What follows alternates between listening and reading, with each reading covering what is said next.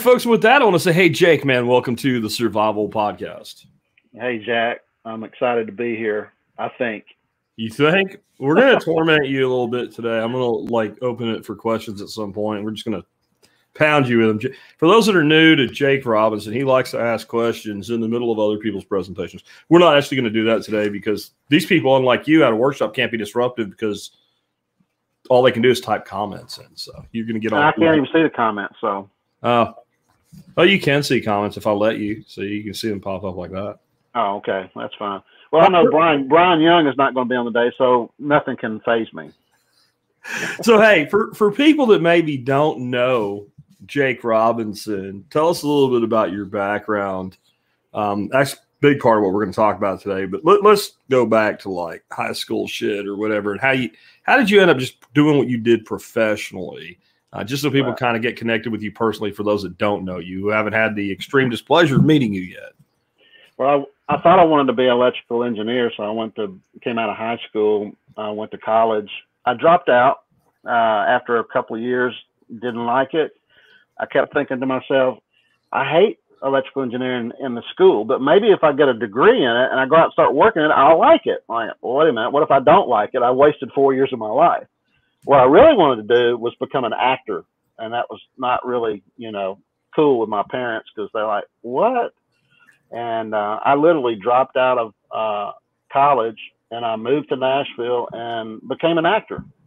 I actually snagged a speaking role with Jessica Lange and Ed Harris, and I had my 15 minutes of fame. And I could have probably gone on and maybe possibly become successful. That movie was the first movie John Goodman was in. And we actually read for the same role. He got a different part than me, and that was his first silver screen. So I maybe could have done it, but I look back now and say I'm so damn glad I didn't become famous because I don't want to be chased by paparazzi. Believe it or not, it could happen, right? I mean, even Alec Baldwin, as a dick as he is, he gets paparazzi around him. So anyway, I came to my senses, and I kind of discovered sales. I read a book called Guerrilla Marketing by J. Conrad Levinson. It was the first business book I'd ever read. And it just opened my mind up to marketing and entrepreneurship and things of that nature. And so I started looking for opportunities like that. And I bounced around in a bunch of different sales jobs. It's hard to find something you can really sink your teeth into. And I wound up getting involved in a three-way partnership and franchised Papa John's Pizzas. I moved from Nashville, Tennessee up to Maryland. Oh my God. That was an eye-opener. I stood in line to get a permit to put in our overhead vent for our pizza ovens. And the guy in front of me got turned down because for a septic tank, he was adding a bedroom to his basement. And they said, "I'm sorry, you can't do it because your septic tank's not big enough. You would have to get a second septic tank or a bigger one." And the guy behind me was getting a permit to build a doghouse. Like crap, this is like bureaucracy city. So I started learning about the state back then, but of course I couldn't get enough of it back then. I was plugged into the matrix. Anyway, I sold out my partnership, came back to Tennessee. I knew a guy that was in financial services, and yeah, I was a financial liar, but actually was connected with a guy that launched Dave Ramsey. So if you at least think that Dave Ramsey's idea of get out of debt and invest your money and that kind of thing, buy term life insurance, which is what I offer. Then I think I did a good service for folks. I was in that business for I'm still in it technically. I was in it a good 20 years, and then the company opened up in England back in 2003. I went to England, opened up. We're like a franchise, so we're an independent contractor. So I didn't have to go. It's like, oh, you need to go to England. We raised our hand. My wife's parents are from England. They're from Manchester, England, and they moved to Manchester, Tennessee, which is kind of strange. And so anyway, I wound up over there for 3 years, and then our parent company pulled the plug on us. We were doing pretty good, actually. And I kind of got discouraged by that when I came back because I put a lot of effort. I had about 100 people in my business that I hired and trained. I had some people that had bet their life on this opportunity that I was with. And it just kind of frustrated me. I came back. But what I did see when I was there was 3 years of womb to the tomb nanny state that I was exposed to. That anytime you had any conversation with anybody over there about anything, like, well, the government should do something about that. We need to do something. Somebody needs to do something about that. I'm like, why? So I came back thinking, man, I don't want our country to seem like that could be the path we're on. So when I came back, I thought it would be a smart idea to get involved in politics. I mean, and at that time, you were like scared shitless, right? Like, well, no, I wasn't. Yeah, I wasn't. Like impending doom was coming in, and you were in the Matrix. I remember pictures of you with Ted Cruz saying he smelled like the Constitution. No, what I wasn't. I didn't have any fear of doom until I came back to the States. I came back I left in 2003. Came back somewhere in 2007. I hadn't discovered you yet. I think were you even on the air at that? When did you went on the air? 2008? 2008. Okay, and so I hadn't found you yet, but then we had the big crash, and I didn't know that there was stuff happening in the U.S. I wasn't paying attention to what was happening in the U.S. I was in England. And so I came back, and then all of a sudden we had the big stock market crash and the real estate debacle. And I was like, wow, this is bad. And I started looking around for how do you deal with something like this? And somehow I came across your show. I started listening to a few episodes here and there. I wasn't like hooked yet. But in fact, I thought this kind of weird. The shows that you do when people would call in with a question or send their questions in, those shows I never listened to. Like, I don't care if that guy wants to know how to build a quail house or whatever. So I never listened to those shows. I just listened to some of the interviews and some of your shows where you had a specific topic. But as I got to know you better through the podcast, actually those shows are now my favorite shows. You've put I know you have to put a lot of work in to answer some of those questions. I know you're not that damn smart that you can just do this stuff off the top of your head, but you are pretty damn close to a genius. I think your IQ is up there. I can't compete. So anyway, I started feeling like things are going to hell in a handbasket, and I kept thinking, the plane is about to crash. But if it could just miss the top of that mountaintop, where we could go another 500 miles down the plane, it would give me maybe if it wouldn't crash this year. If it crashes 2 years from now, it'll give me enough time to try to start getting prepped up. Because I wasn't a prepper. I didn't save my food. Go ahead. I know you're about to say something. You're about to say something. Well, yeah, the plane analogy, that was a big thing, came from Glenn Beck. And I used to always liken that to, like, there's people when they're watching their football team play a game and they're trying to kick a field goal, they like all turn the label of their beer toward the TV as though that's going to influence the ball. And the analogy in of itself with if you had more time, that would be good. That's not the flaw in it. The belief that paying attention to a thing or writing a letter or something was actually going to make the plane stay in the air, that was the fallacy. Like, the plane is either going to crash now or next week or next year, or it's not going to crash at all. It's just going to kind of skid along and come to a rolling stop. It's going to do what it's going to do. And the thing that that, and this is probably why you sleep a hell of a lot better 14 years later at night, is because what we do here is we turn to the things we do control. So, like, that plane is going to do what that plane's going to do, but the shit you're doing in your life now, those are all things you tangibly control. And it may have actually been easier for you than for a lot of people because you had such an entrepreneurial background. So you were used to, like, I made this thing happen. I think for a lot of people, the problem is if they've never done that, the idea that they can is foreign to them. To do something. Yeah, and like what I can do is I can make the government do a thing, but I can't make a difference in my own life. And when you get to the other side of that, you realize how absolutely disconnected from reality that is.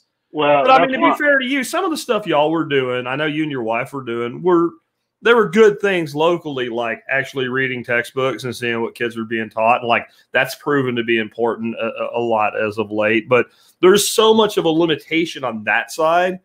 And I think probably your life got better when you started, like, the things that when you put 100% effort into something, you got like 100% result. Instead, I'm going to put 100% effort in for 1% result.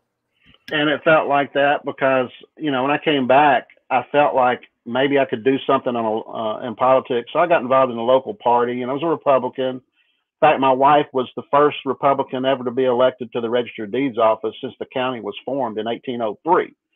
And she came in the Tea Party movement in 2010. They actually asked me to run for that position. I said, hell no. My wife said, I'll do it.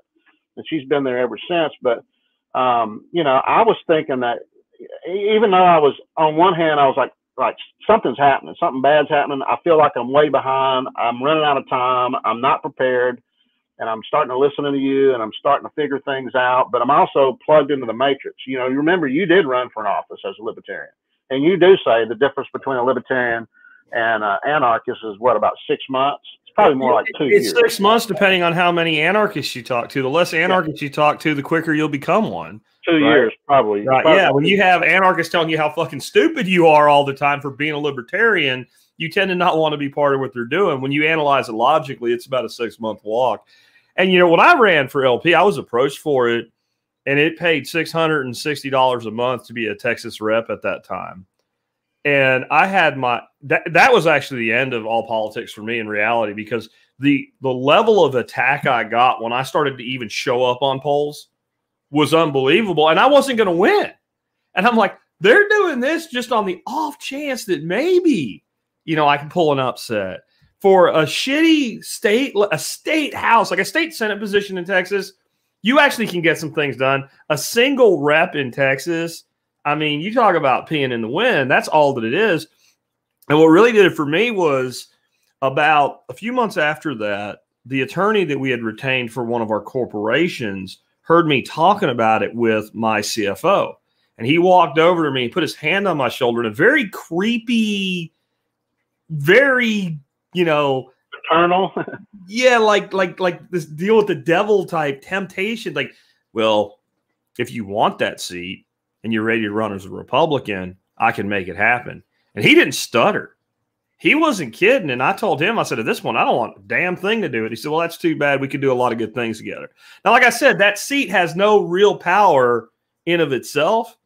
But those seats, when you have the connected attached to them, all of a sudden you can get a lot of things done. And that's what his view was, is look what I could do if I get this guy that's already friendly to me on board with me. And yeah, and I was done. I was like, well, that's how politics works. Over a $660 a month seat with per diem for your hotel while you're in Austin once every 2 years. No, I don't want anything to do with this shit. Well, at least you guys only do it every 2 years.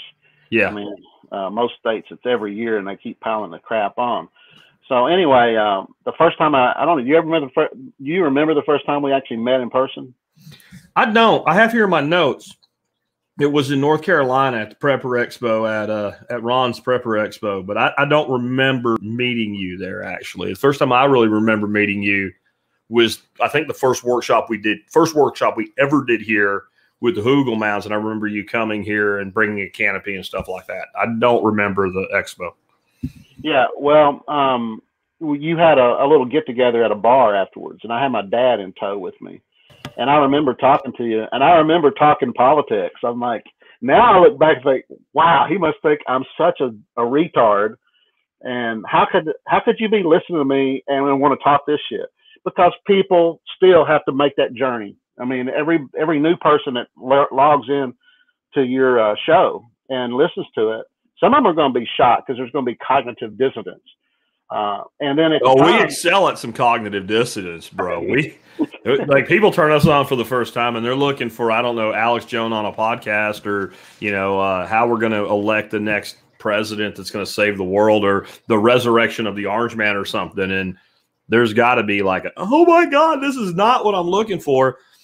I guess it depends on the state, because what I've learned is a lot of people that are in that state at the same time, they want to learn how to grow their own food. They want to learn how to homestead. They want to learn how to run a business. So if they get plugged into that first, I don't think there's that much of a problem. I think the people that have the biggest negative reaction are the ones that find that first, and then sooner or later they'll either listen to an old episode or will come up with an episode that talks about the current political climate from an anarchist standpoint. And then it's just like, I don't know, it's like 20 people scratching the chalkboard at the same time for them. They just can't handle it. And I get it. I mean, when I started the show, I was pretty anti-political, but I still voted because it was like wired into me, like you're supposed to vote. And I would just go vote third party, just like to show like the middle finger, show them. And like, you know, along the way, it just all fell apart for me because every single thing that mattered was not connected to that world. And let's kind of turn the corner here because that's what happened to you. And where did this lead you with some of the things and skills that you've developed? Because I pick on you because you're a pain in the ass at workshops, but I've actually been really impressed with the work that you've done and the things you've developed over the years that I've watched you do. Well, it's taken a while to get to the point where I even thought, could I be a guest on your show? Because I've wanted to. I've even thought about it in the past, but I'm like, I don't really have a story to tell. I'm not like the duck egg guy. Like that's John Dowie's shirt. I'm pimping him today. I don't have a specific claim to fame per se, but I started looking this year at all the things that I've done. And, by the way, when I met you, you were a minarchist. You weren't total anarchist. So people come to you when you're on a different, you've evolved over that 14 years. I would imagine that it's kind of weird, but with things happening today, and I'll get to your question, the things happening today, people are coming onto your show. They're coming on at their spot. Maybe you're way advanced in where you were when I met you, but then they may be too, because there's been a lot of shit happening in the last 2 years and people are starting to become aware. So it may be, it's still just as easy an on-ramp to make that transition. I just, wished it would have been a little bit faster for me, but I was at a point, you remember I started a podcast, that same prepper convention I met you at. William Forstyn, the author of 1 Second After, about an EMP, and it's set in that neighborhood over there near Asheville. And I had started a podcast about the show Revolution, which was, I thought, about an EMP because the lights were going out. And I took me and my buddy said, hey, let's do this Fancast podcast and let's talk about what happens when the lights go out. And so you've kind of ragged on me like, come on, Jake, that's a very small percentage thing that you're prepping for, and you can't prep for something like that. You need to prep for the 5 things that people need to prep for, and then you'll be ready for almost anything. It's just how long can you go? But I came from that situation where I was thinking of the big things that were going to happen. But then I started doing things like, the first thing I did when I moved back from England was I walked down the front door of my porch. My wife bought the house without me. She moved back 6 months before me. She bought a house in an HOA. We'd never been in an HOA. And I didn't really know that it was an evil thing. And it is. I would never go back in an HOA. And so anyway, she bought this nice little house in a nice neighborhood. I walked out and my front yard was full of clover. And I was standing there, I thought, something is wrong. What's wrong with this scene? There's something missing. And I finally realized there were no honeybees. When I was growing up as a kid, you walk out there, you could hear the buzz. It'd be full of honeybees. What in the hell is going on here? So I did a little research and I heard about, well, the bees might be, getting having a hard time, and the different theories they were having about why bees seemed like they were going away. And I decided at that point, maybe I ought to be a beekeeper and help the bees. And but it took me 5 years before I pulled the trigger. But I became a beekeeper, started collecting honey, and I started rescuing bees and out of different structures. I would find out about a bees in somebody's garage, etc. So I learned that skill, and then I started coming to your workshops, and I started learning other skills. I learned how to can. My mom always canned when I was a kid. My dad always had a garden. We had a wood stove, so we were always hauling wood and going and getting firewood. I mean, we grew up with a lot of those kind of skills, but you didn't value them as skills. Kind of like what you did in your youth. It's just the way you grew up. So I went back to some of that, started canning food, and then started stacking food, and then just started just the little things that you do along the way. Learn how to make kombucha, and then I started doing other things. Every time I go to one of your workshops, I'm going to learn some kind of skill, but more than that, I want to meet some really cool people and network with people, because we got a really good network here in Tennessee that the Tennessee GSD crew, the Get Shit Done crew, Nicole and Nighthawk and Tactical Redneck and Sean Mills and a bunch of us, we get together on a regular basis and do stuff. And so over that period of time, I've just continued to stack my skills, but nothing, nothing you can point to and say, wow. But if I took you on a tour of my house and said, look at all the freeze-dried food I've got on my shelves, you'd say, holy shit. I mean, I freeze-dried over 450 pounds of ground beef. And that's just one thing. I do I freeze-dry a gallon of raw milk every week to make, make milk powder. And I make butter with the cream and I freeze it. And then I do cheese and pork chops and all types of high caloric shit. I don't do shit like, gummy bears and Skittles like Nicole's doing. I don't know if you know that. That's what she's doing now. She's freeze drying candy. She's doing Skittles and candy corn and crap like that. Apparently, it's like she's selling a lot of it. Yeah. So what I was impressed with you though is like you're not going to the store and buying a gallon of milk every week. You're getting milk from the Amish in a trade barter arrangement, and you actually made, the economics of the freeze dryer makes sense. Like you came up with a way to. First of all, you bought it used, so you didn't pay retail for it. Then you came up with ways to acquire product for no or reduced cost. Nicole kind of made hers work because she'll sell anything effectively. No, and they kind of went in on it as a group too. They didn't one person going and buy a $5,000 machine. I'm like, if if you want to put up some freeze dried food, you can put a lot of freeze dried food up for $5,000. Somebody else did all the work. But y'all both got in different ways, creative with ways to make that pay off. Yeah, it's not $5,000. It's about $2,700. I got mine for $1,200. I used a software program called IFTTT. If this, then that. It's just basically it cobbles together different software packages, so I can make Craigslist send me an email anytime somebody posted Harvest Right or Freeze Dryer, and I had that recipe set up. For over a year, it was live, and I never got anything. And then about a year and a half, I got a hit on it. And somebody was selling almost a brand new freeze dryer for $1,200, and I bought it.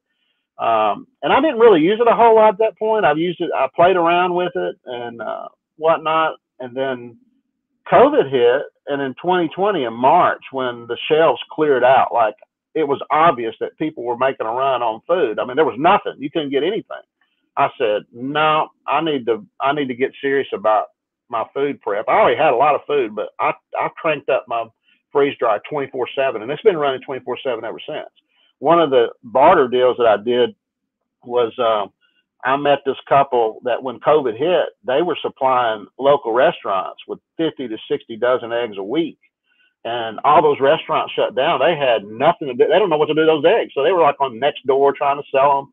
I made a deal with them, and they didn't know anything about freeze-dried eggs, and I gave them all the benefits, and I said, look, if you'll give me some eggs that you're probably going to feed to your dogs anyway, I'll freeze-dry them, and I'll give you 25% of the eggs back. It takes 60 eggs on average to do a full load in my freeze-dryer, and so that's 4 quarts of eggs, basically what happens when it gets done.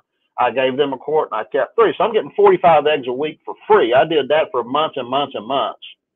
And then finally we parted company. I think they had plenty, or maybe they're back on their feet now and they don't want to keep doing that. But I got plenty of eggs on the shelf. And so I just looked for high caloric density type foods that in the long run, if I needed to, I could have a meal every day with a pound of ground beef, making spaghetti or chili or something for 450 something days. And I'm not going to do it every day. I'll probably, you don't want to eat beef every single day like that. So I got, I subscribed to Butcher Box. I bought I would have to say 2020 was my year of acquisition. I started really getting serious about making sure I had systems of redundancy. So like we're on HVAC. We've got a 5,000 square foot 100-year-old schoolhouse that we renovated and live in. It's basically 2 houses in one. 3,000 on the schoolhouse side, and there's about 2,200 on the other side. It's a mother-in-law apartment. My mother-in-law actually lives in there, and so there's 12-foot ceilings on my side of the house. It's hard as hell to heat that place. My first electric bill, when and I didn't have the water heater running, nothing. It was the place was uninsulated, but my floor guy said, look, I got to get the temperature, at 72 degrees. I need to leave it there so I can let the wood acclimate before I do any work. I said, well, can we do it at 68 degrees? He said, yeah, we can do that. It was $799 for my first electric bill. So I had to do a lot of work. I did some spray foam insulation in that place, and now my electric bills are around $400 to $450 in the wintertime. But then I decided, I can't count on just electricity to heat my place. So I installed a 1,000-gallon propane tank, and then I put in 2 fireplaces that run on propane. Then I got rid of two electric water heaters and replaced it with an instant propane hot water heater. So I'm taking the load off of the electric grid and using propane. And then and I got kind of lucky too. When I bought in, anytime you get a propane, the first time you get it, they generally give you some kind of introductory pricing. And I was able to get 89 cents a gallon. I filled that sucker up. But over the course of the last year, prices have gone through the roof. This past summer, I was able to do a pre-buy for the year. And based on how much you've used, they can let you buy so much and go ahead and prepay it. I prepaid for 1,800 gallons. I paid $1,800. 1,800 gallons, excuse me. 1,800 gallons. And I'm so glad I did that now, because I still got about, I think, 800 or 1,200 gallons left before that I can have delivered. Prices they say now is a 10-year. You have a credit for that. You have a credit for that amount they owe you. Yeah. Exactly. Yeah. So I locked in my rate on that. So I'm just looking for things like that. I mean, you had a guy that had a brilliant idea that called in or wrote into you and said, hey, I like your 12 gas can rotation for storing gas, but I just decided maybe I could get a bulk tank. He called his local co-op or something like that, and he got one. They actually provided the tank for free. Yeah, and we looked into it. We can't do it here because we don't use enough. Like, that's really more for farms and stuff like that, where you got a tractor, running on it.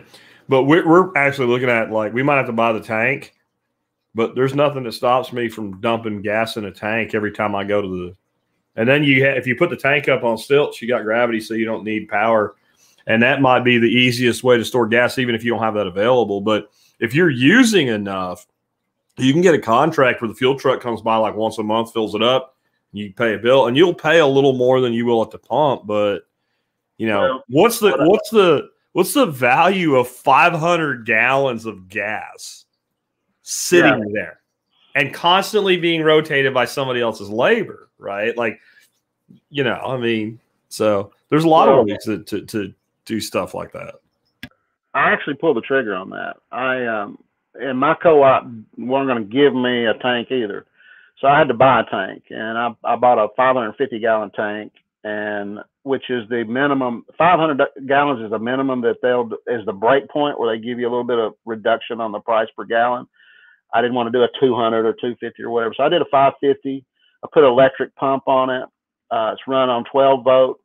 I scavenged a couple of batteries off of a wheelchair. The guy across the street scrapped. He's like a 600-pound life guy.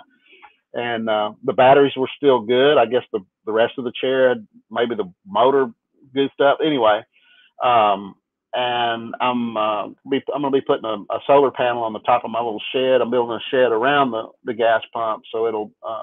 But I can just right now. I just charge it up every now and then, but it doesn't use that much anyway. So now I got my own personal gas station. Co-op delivers non-ethanol fuel, and the last time I bought it, it was $3.09 a gallon. Right now it's like $3.11, and at the pump at Kroger, regular gas is about that price. So I'm okay, not bad on that. But I've got non-ethanol gas. I've also bought a 150-gallon diesel tank, which I did put on it's a gravity-fed system because I have a little diesel tractor.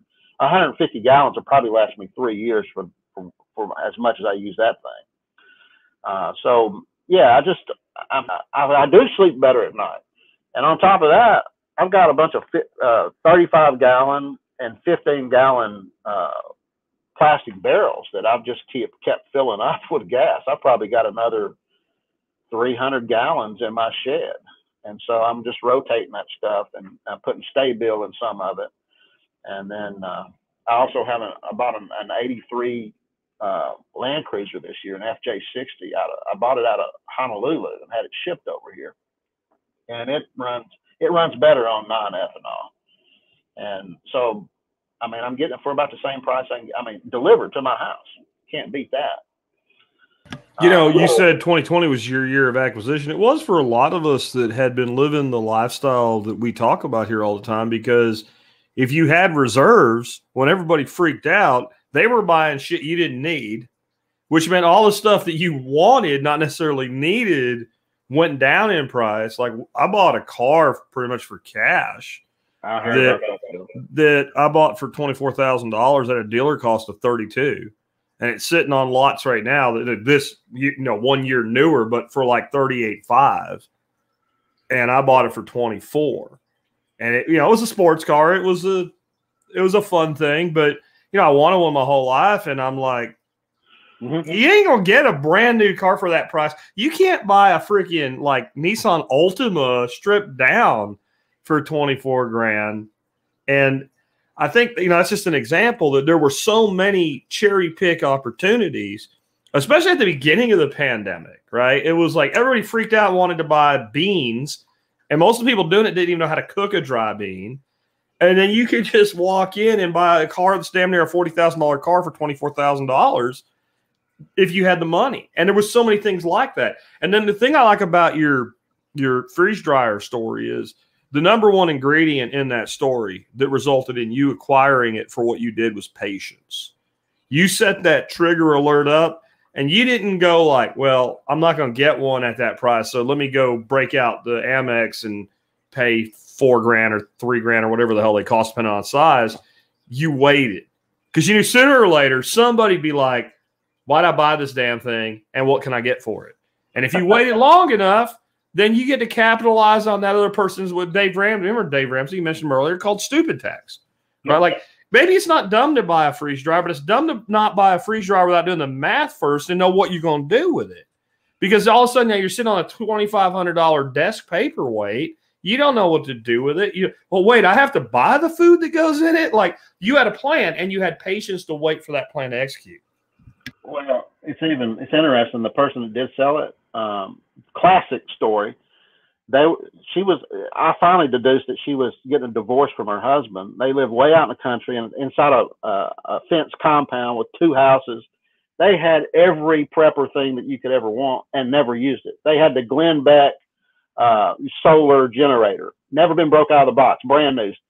This freeze dryer had been used about 3 times, looked brand new. So it looked like to me that guy was one of the guys kind of like me that felt like, oh, I discovered that shit's going to happen. I better get things in order. And they just started buying stuff. He had everything. I mean, and he wasn't around.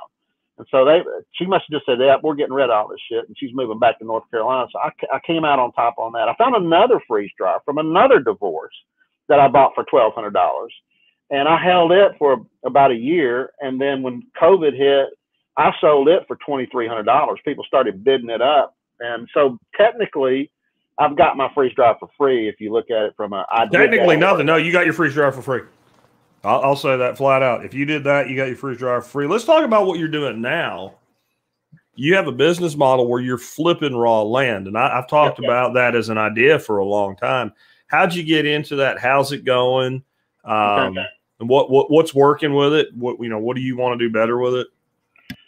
I have to give a tribute another TSP member for me even learning about this business model. Tim Flood. I don't know if you know Tim Flood. So Tim, he's down there near you somewhere. He's in Texas. He was on Facebook on the Survival Podcast group, and back when it was being used, and one day he just posted, well, I guess I'm gonna have to start flipping raw land for going into business for myself, flipping raw land because I just got laid off of my job. And people got, well, I hope it works, or congratulations, and so I was like, me, my superpower is asking questions, and I said, wait a minute, what in the hell is flipping land? What does that mean? And he said, well, it's this. I said, well, what about this? And then we went private and started having a conversation. And then I said, look, Tim, I've got this webinar software. I can actually bring you on. This is before Zoom. I had Webinar Jam. I said, look, I could bring you on like this right here. And can I interview you, just me and you, so I can record the conversation, so I can learn how to do this? He goes, yeah, sure. But if you want to learn it, you can just go over here to landacademy.com. I said, well, wait a minute. Are you telling me you didn't think up this idea? There's somebody else that's like teaching it? Is it kind of like a membership site or something? He goes, yeah, that's exactly what it is. And that's how I discovered it. And so I started listening to their podcasts and going online and looking at all their stuff. And they're the real deal. They've been doing it for like 20 years. They've bought and sold over 15,000 properties, and they teach you how to actually do this business model. The guy that you had on about a month or so ago, that guy, he had like 700 properties in his inventory. That's what he does. It's the same exact model. He probably learned it from that same group. I have a feeling, though, he's doing a lot of desert properties. To have that many properties are probably the really cheap properties that you can buy desert property for $50 to $100 an acre. Yeah, I have a feeling he's buying like several hundred acres and chopping it into smaller pieces so people can afford it. Maybe that he's doing something like that because he has a lot of shit that's like 1.8 acres, 2.3 acres, stuff like that. And honestly, when I look, occasionally I look at it like West Texas and all. It's too desert for me. But you don't see a lot of stuff under 25 acres on those properties. Like people, they're like you go and like, I can get 500 acres for how much? Oh, it's there, and it's like, yeah, no. Well, because I live in Tennessee, I started in Tennessee. So basically, the business model is you shotgun mail to anybody that has unimproved property. Now you can determine what size property you want to go for. Do you want to go for really small acreage near the cities, like infill lots where you can maybe build a house on it? Or do you want rural property? And that's what I like. I like rural property. So we were going for 5 acres and up, whatever the up is. It could be a 3,000 acre parcel. I didn't care. We were making offers for, a couple of $1 million. And if they had accepted that offer, I don't have $2 million, but I have a group of people that have money. You never have a shortage of money in this business model. It's finding the deals, and the deal flow is the work, not finding the money to pay for it. And so I mailed my first mailer out about 3 years ago. I sent it to DeKalb County, which is where Nicole lives. I didn't realize that, but I found 2 parcels. The first 2 parcels I bought, one was $3,296. It was 4.3 acres. And then the other parcel was 5.7 acres. I paid $4,029 for. And I first got into this, a good buddy of mine who we're always talking about making money. He's an entrepreneur. I said, hey, Danny, I'm going to be doing this. You got to take a look at it. He goes, no, ain't nobody going to sell you land for 25 cents on the dollar. Are you nuts? I said, no, man, you need to go listen to these podcasts. I'm telling you, it's true. It actually works if you'll do it. Oh, bullshit. Anyway, when I bought those 2 properties, his eyebrows went up. And then there was somebody else in that same mailer called me and said, hey, look, you sent me 2 letters on 2 parcels I have, but I actually have 4 parcels. I want to sell all of them together. And it was going to be around 20 grand to buy it. And so I went to Danny. I said, look, dude, I don't want to put 20 grand. You want to go in 50-50? Let's go. He said, yeah, let's go look at it. We went and looked at it. It didn't work out. But I said, hey, man, do you just want to go in business with me, 50-50 partners? Because he's a smart dude and he's also got resources. And he said, yeah. And he actually refunded me every half of everything I'd paid into that point for the land, for the mailers, for the membership, all of that. So we've been partners. He bought into what you had acquired at that point. So he didn't just become a partner. He bought half the value of the business. Okay. Exactly. And so at that point, we started mailing, and we've had some home runs. Now, the 2 that we bought were actually in HOAs. I'll never do that again. But we sat on them for about a year. I wound up selling the first one that we bought for $3,296. We sold it for $8,000, and the second one we bought for $4,029. Sold it for $12,000. So it took a year to do that. But that's not our business model. Our business model is we want to turn it fast, like in a month or 2. But even a year, what's the return on that investment? You can't get that in mutual funds, stock market. You might get it in Bitcoin. And you might not. Are you doing anything with this land at all to improve its value, or are you just flat flipping it? No, those I flipped. We bought 30 acres in Shelbyville. It was a perfect developable property. It was a rectangle, had road frontage all the way down. It had power going right through the center of it. Had water, had natural gas, had, I think, internet. Just didn't have septic, and so we cut that thing up into 6 5-acre lots. We hired a perk guy to come out there. And out of the 6 lots, 5 of them perked. There was one he couldn't get a perk site on. So then we just took it and smashed it against the next one. And so it was a 10-acre lot. We got into that. We bought that 30 acres for 40 grand. We spent 32,000 on forestry mulching, surveying, perk work, and the commissions and closing costs. And we sold out for 258,000. So that was a home run. I don't know that you'll come across those every day. I will take one of those a year. and in fact, we probably could have made 360. We probably could have made an extra 100,000. It's just we couldn't get the perk guy to get out there. He's busy. I mean, you can't get those guys to work. They're too busy. They're like 3 or 4 months out. And 3 or 4 months out was in the middle of 2019, and then fall came on, and then started raining, and then his son died, who works in the business with him, and it just kept getting put off. And then 2020 hit. So if we could have sold it back in 2019, there's no doubt I could have made an extra 100 grand on that property. But we had to sell out and take what we could get. We did pretty good. We bought another piece of property for $20,000 in Winchester, Tennessee. Didn't do a thing to it, and sold it for $140,000. But we're looking at a piece of property right now. So right now, anybody, you guys I just listed this, but if anybody's looking for a reason to come to Tennessee, you've been looking for, I want to get out of the big cities, Jack's talked me into it. I need to find me a place to build a cabin or build a homestead. I've got 18 acres down in Pulaski, Tennessee, which is 7 minutes off of I-65. Going down towards Huntsville, Alabama. It's just on the side of Tennessee line. Beautiful piece of property, sits up on a hill. It's 18 acres, but we had the surveyor. We said, shoot us a line to split that thing in half if we want to divide it and sell it in 2 parcels. And he did. We hadn't recorded that way. It's still 1 parcel, but we can do it that way. And then we had perk work done, and we had 2 4-bedroom sites. So technically we could sell 2 9-acre lots with a 4-bedroom house site on it, or you could buy it 18 acres and build you a compound, or build 1 house and sell off the other half and get part of your money back. But it's on top of a hill. It's a big hill. It takes actually right now it takes a 4-wheel drive to get up that hill. It has a driveway up there. But it's a beautiful piece of property if somebody wants to. It's got plenty of room at the top. A guy lived up there for 14 years in an RV, and he kept it like a big yard. And it's, I don't know. I put a YouTube video out there. If you're on the Telegram channels, it's on there. You can go check it out. Or if you want to list it on for our folks that want to take a shot at it, I've got a YouTube video, a tour that I did in my 4-wheel drive. I just drove around and narrated. But yeah, on that one, we thought about doing other stuff. If we go whole hog on that, we would put another driveway in on the other half of the property. So if we cut it in half, it's got 2 just got a driveway over here. We can put another driveway over here for about 10,000 with new gravel and culverts and whole 9 yards. And then 2 people could have 2 private drives in a very secluded, on a hilltop. There's 2 springs at the bottom of this thing. It's out in the country. It's picture postcard.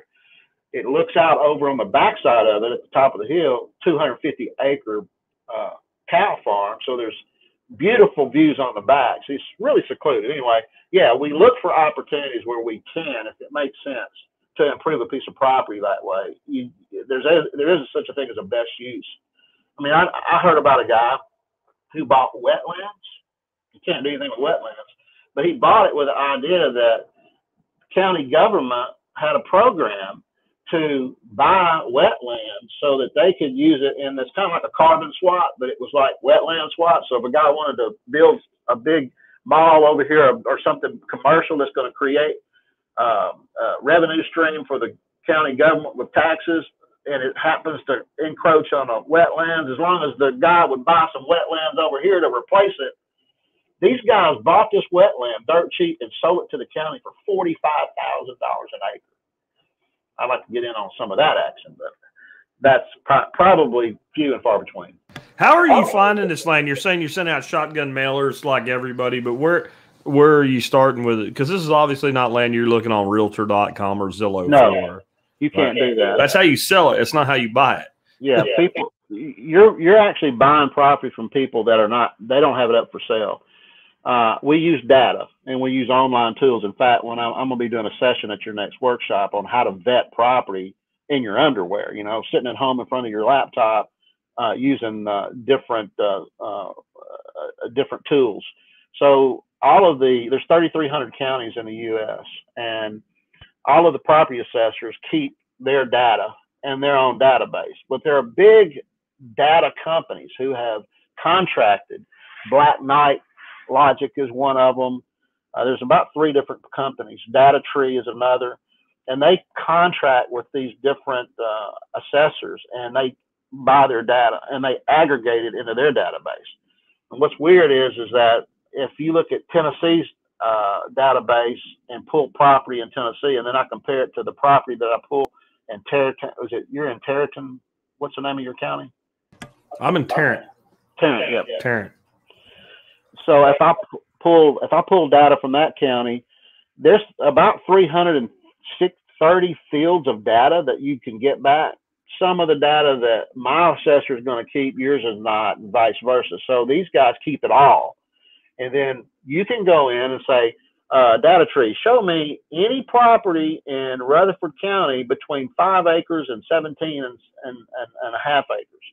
And I want it unimproved. I don't want any structures on it, unimproved property. And it'll send me every single parcel back and do that data query. I can download it. I'll have all of the assessor data information, which includes the owner and their mailing address and the property address and all that.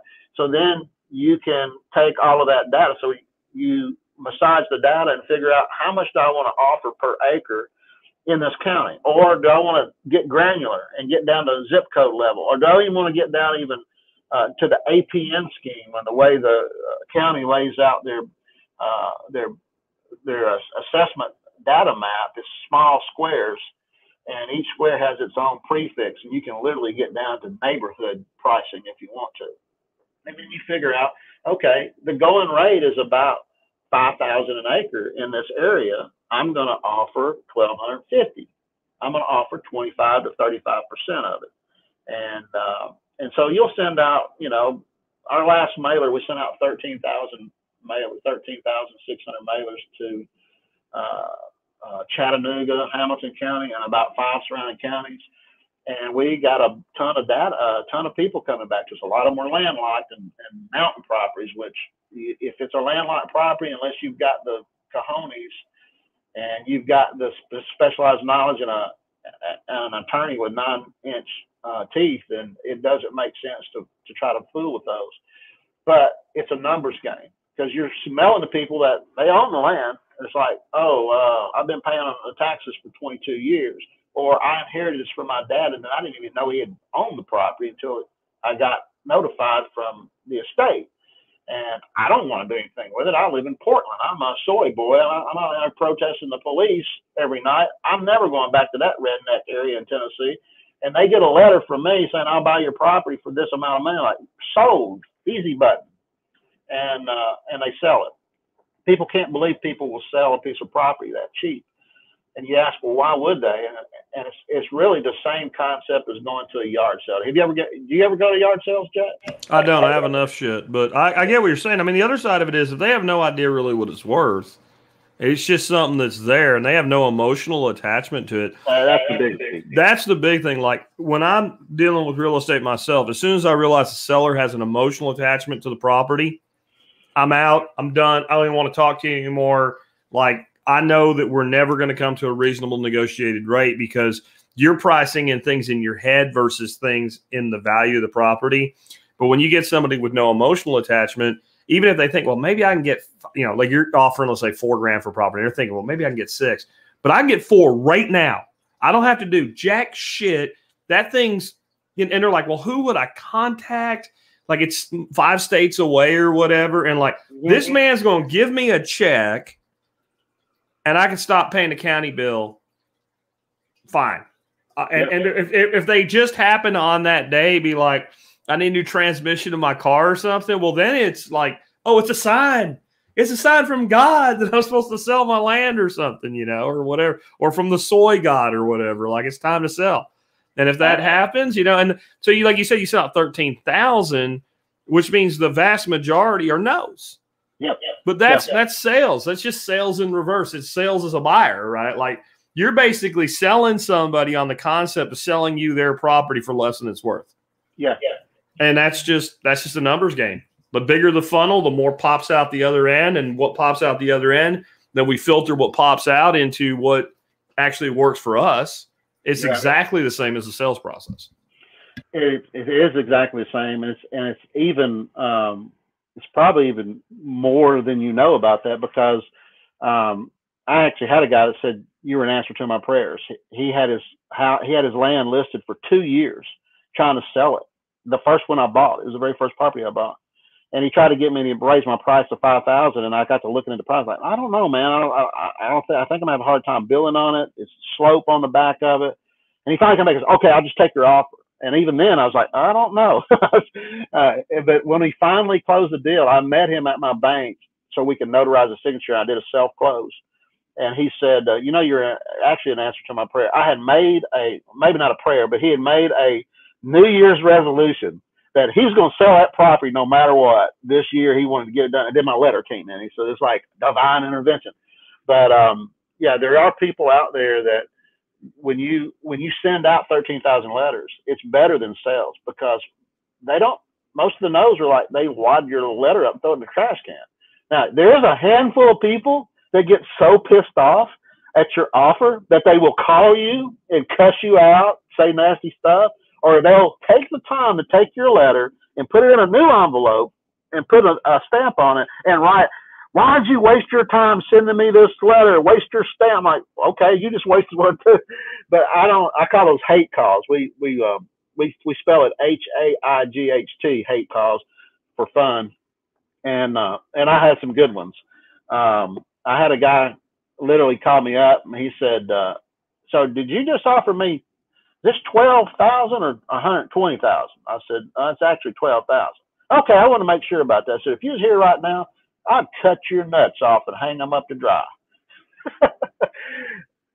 But I've learned that it is Tennessee. Yeah, it is Tennessee. I mean, but I have had some fun. But what I've also found is it is a sales process, because I don't get upset about those. I don't care if they cuss me out. The only thing that would ever bother me if a guy threatened me. I had one guy threaten to come to my next time if I ever contact him. He threatened me. I said, what are you going to do? I wanted him to say it because I was recording the phone call. I don't think he had the cojones to actually do it, but I just take it and let it roll off my back. And when somebody starts asking, why don't you send me this? I said, look, I'm not sending it for you. This wasn't directed to you. You know who I'm going to send it to? I'm sending it to that guy that he's a soy boy that lives in Portland, and he's protesting the police every night, throwing firebombs at him. And his dad bought the property in Tennessee and left it to him in his will, and he thinks we're rednecks, and he's never going to come out here and do anything with this land. I said, so look, if I buy that land from him for 25 cents on the dollar, I can sell it to you for 75 cents on the dollar, and we both come out, and somebody's going to actually use the land and appreciate it. I'm buying it from people like that, and they're, oh, okay, and they go about their business. I've had other investors who come in and said, are you really buying land this cheap? And I said, well, are you wanting to sell? And he goes, no. But if you ever get some land like that, I'd like to buy land like that. So let me ask you this. If I buy that land like that from somebody else, would you be willing to buy it for 75 cents on the dollar? Do you buy land? He goes, yeah. So I actually start building a buyer's list of people who are interested in a deal on land, and they're happy to get it for 75 cents on the dollar. And we both come out ahead. So I just use that, I take advantage of the yard sale concept of you walk up to a yard sale and find a $100 tool, a DeWalt tool that's worth $100, like, and he's got marked for 10. why the heck would he sell it for 10? Because he don't want it. He wants to get rid of it. Because he needs $10.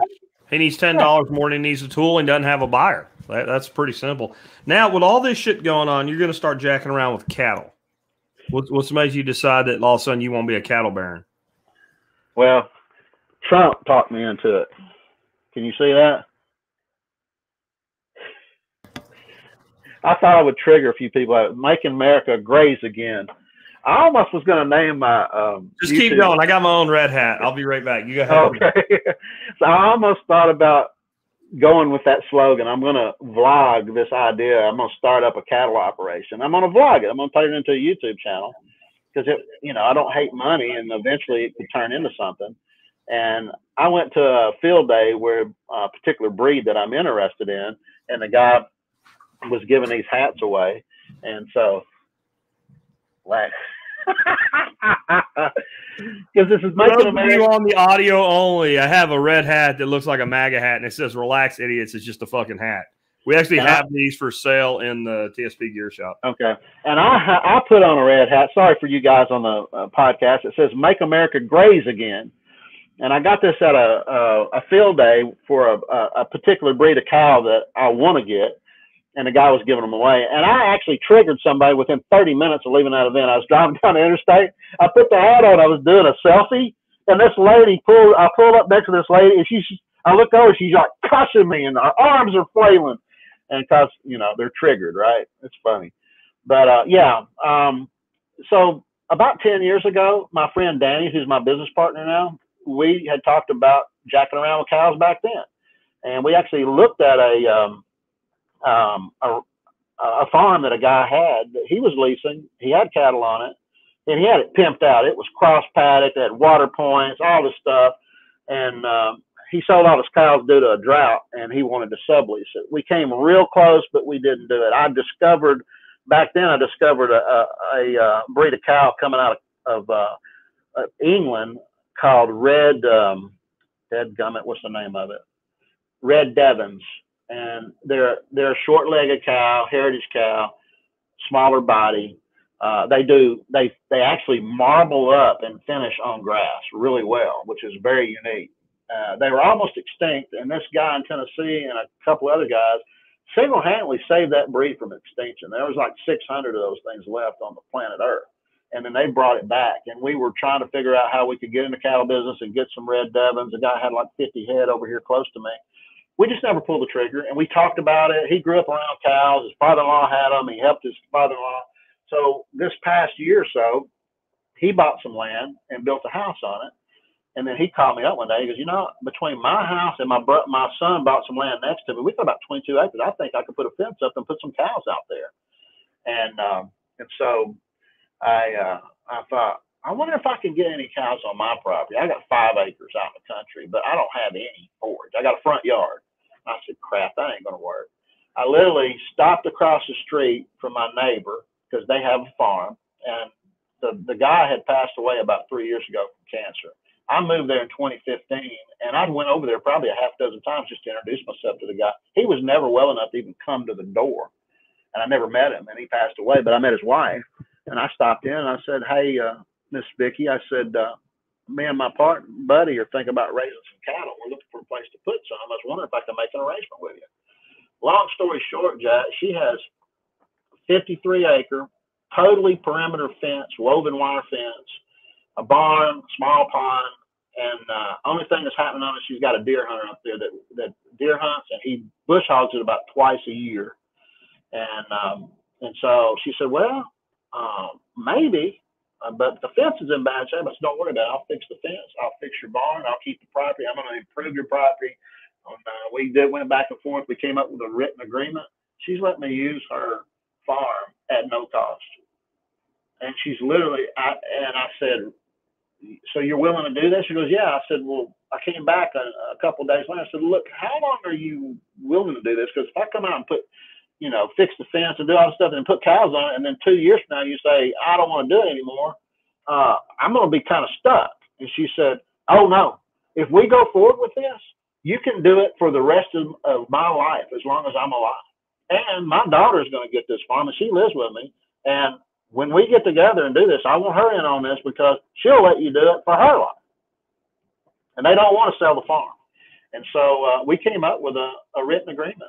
And I have access, and it's literally, I can drive out of my driveway, cross the road into her son's driveway, back to a gate. I got a key to the gate, and I got a 53-acre farm over there at my access. I can do whatever I want to with it. So I thought I was going to put cows on it this year. This was back in February when we struck this deal. And it's just, and I asked her when I said, well, why are you letting me do this? Why do you care? She said, well, because I'm just glad somebody's doing something positive with it, and it's not growing up into a jungle like it is right now.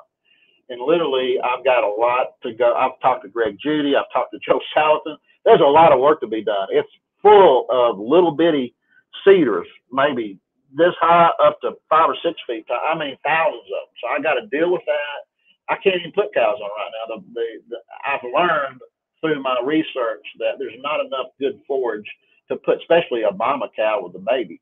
Can't do cow-calf pairs. Maybe what they call a dry cow that's not feeding another cow. And so I'm going to have to start with probably goats and sheep. So I was going to go with, I've got my logo, I've got my idea. I'm going to vlog it on YouTube and you know, make a deal on that way. And I thought, you know, Startup Cattle is my name. But now I'm thinking I need to change it to Startup Cattle and Other Remnants. Goat Rancher. Huh? Goat Rancher. Yeah, but I'm not going to stay as a goat rancher. That's the thing. That's why I'm probably going to pick your brain at the workshop on this for you and Nicole about, you know, what may be the best approach, because I almost want to do Startup Cattle and Other Remnants, so it covers goats and sheep.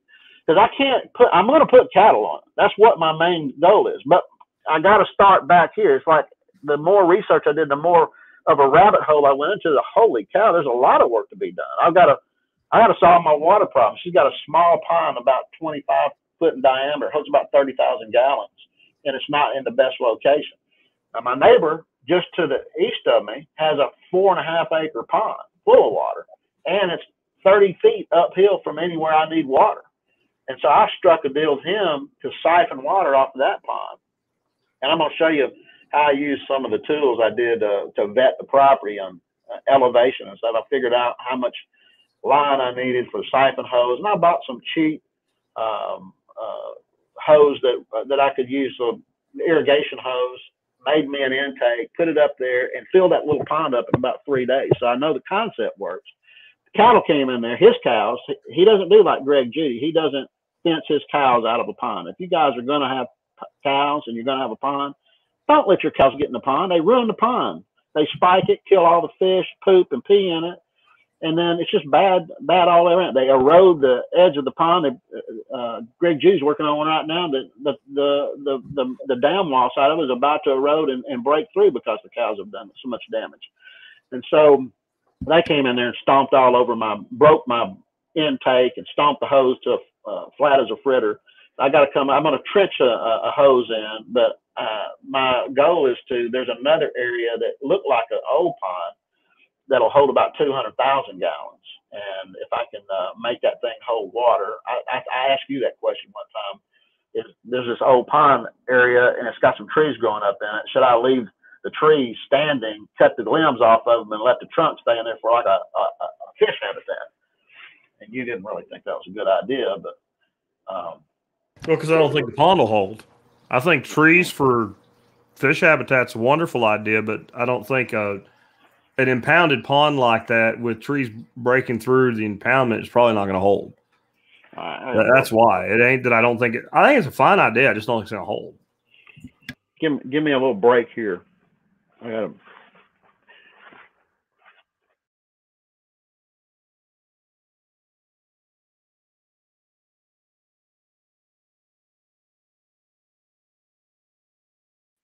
Okay, guys, I didn't want to blow my nose right in front of you, but I appreciate you giving me some privacy. Anyway, so I'm backing up further. Like, I went ahead and bought all my equipment to put in electric fencing, and the supply chain, the struggle is real. I went to buy electric fencing, the reels and the fence post, the step in fiberglass fence post. Greg Judy uses those. You couldn't get them anywhere. And all of them said they'll be here in June. And I got June rolled around. Well, it's going to be a couple more months. I finally got them. So even if I had been able to get cows, I wouldn't have been able to manage them. So I've got my equipment. I just got to start putting these things together. And, you know, I don't know if you know, but Dr. Berry is doing sheep now. And so he's basically saying, Jake, just go ahead and get some goats, man. You don't need to build a pond for goats. They don't drink that much water. Sheep don't drink that much water. You can just fill up a tub, and you don't need to do it, but every 3 or 4 days. I said, okay, that makes sense. I'm going to go ahead and pull the trigger and get the goats going. I would do something, get something going, and try to improve a piece at a time. And then as you get 4 or 5 acres kind of rehab, you can bring a small amount of head onto that and then move the goats. And then you can, we'll get into that later, I'm sure. All you people, including this guy, I think you're going to come to the workshop and pick my brain. That usually involves with Jake far more hours, time, and alcohol than I need to be putting in my body at this point. But I think you owe me a consultation, though. I think I bartered for one on the barter blanket at one point. I'm pretty sure. Your statute of limitations is expired at this point. Okay. We'll see. All right. Anyway, you're going to do this on YouTube and all, we know that. Let's kind of wrap up here because we're over an hour now. In all these different things you've done, you've had to have had some things that didn't go the way you expected or whatever. Kind of talk about that from a standpoint of where do you think people hit blind spots in trying to do, you know, all of these things? I think part of it is just trying to, like, they listen to you talk about all the things you've done and they're like, oh, I'll do all that. 14 freaking years, people, right? It wasn't done in 14 days. Exactly. That would be one of them. Is there any other thing you think really kind of jacks with people when they're trying to get their lifestyle into a more resilient, you know, self-sufficient manner? Yeah, their friends and family that don't understand that. They, you know, people are so, they're dependent almost on what other people think. And I don't really give a shit what other people think. You know that. I get picked on a lot at your workshops, but that's the reason you guys probably do it. You deserve it. But you deserve it. Like, you know, I'm not going to say what happened. The one thing you said, like, I was the cat that got kicked after work. And I'm like, you were, but sometimes the cat crapped on the rug, you know? But no, it wouldn't be the same without you. Once we shot you a few years ago, you've been a great citizen at the workshops ever since then. All it took was shooting you. I should have figured that out, you know, 8 years ago. It would have been great.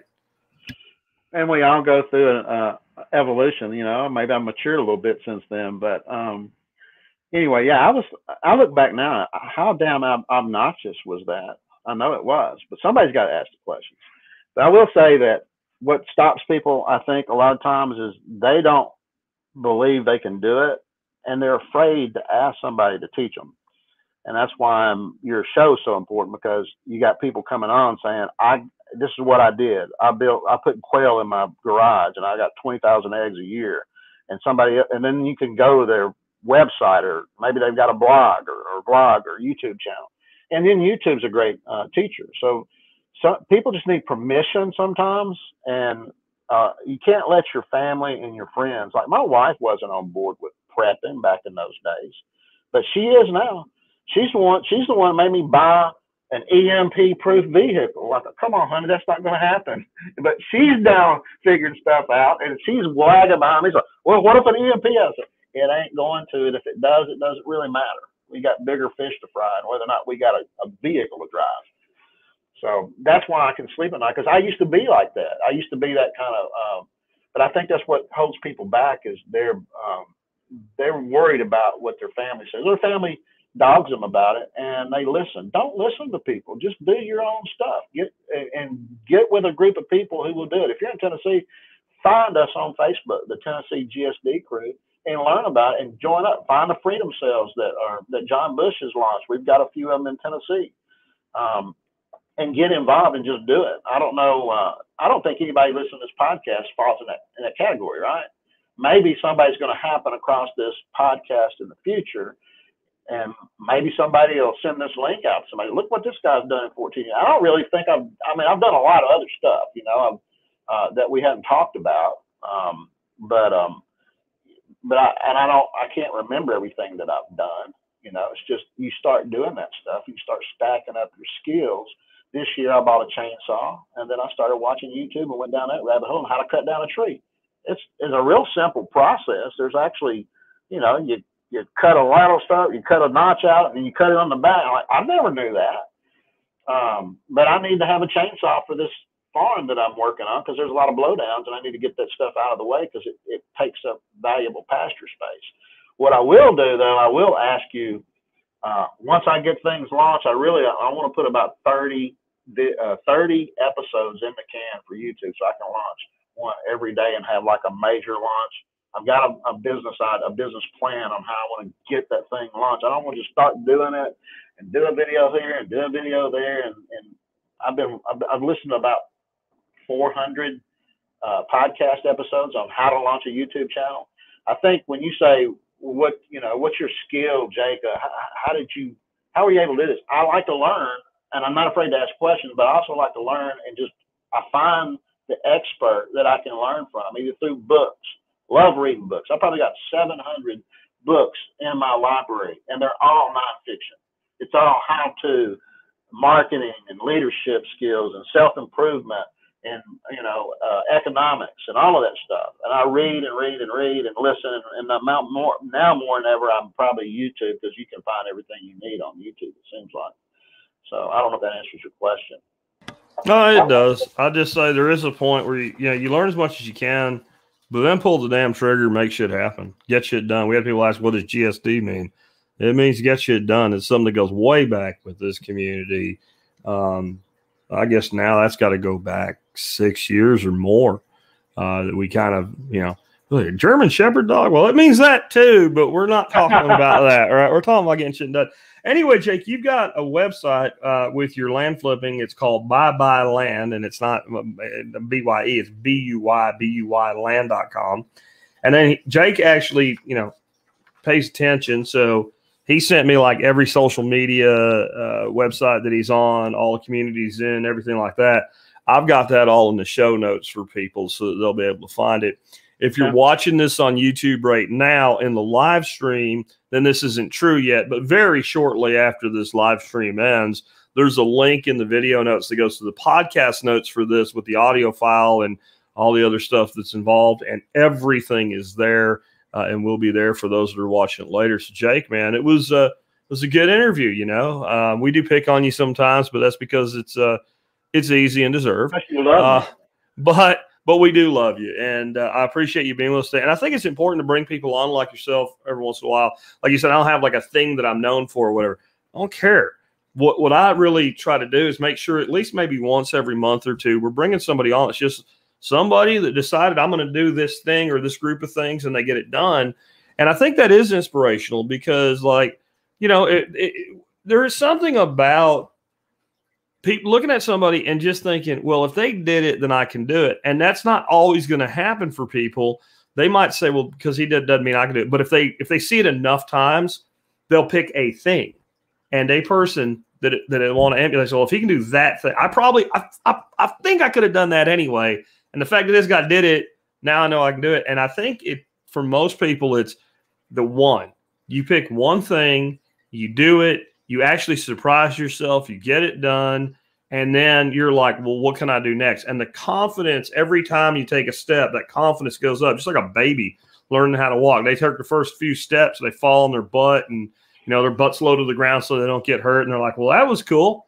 And then next thing you know, they're running. And you have to start protecting them from killing themselves. And I think we as preppers and homesteaders, we can get into that too. We start hitting sharp corners because we move a little too fast. And I think that comes from doing too many things at once.